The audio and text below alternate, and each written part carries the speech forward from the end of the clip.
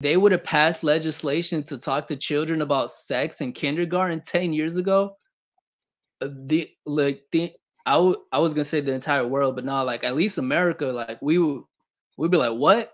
But now it's like there's legislation that's been passed to talk to children about sex in kindergarten. And it's like, no, dude.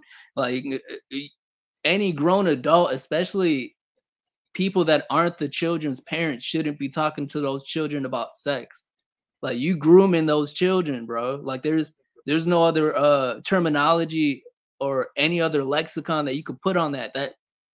That's is what it is. Like you grooming children sexually for whatever agenda that you're pushing. You're either doing it for the money or you're into that, bro. Which is wild, bro. Like it's crazy to think about, man. And like It it's even crazier to think about like there's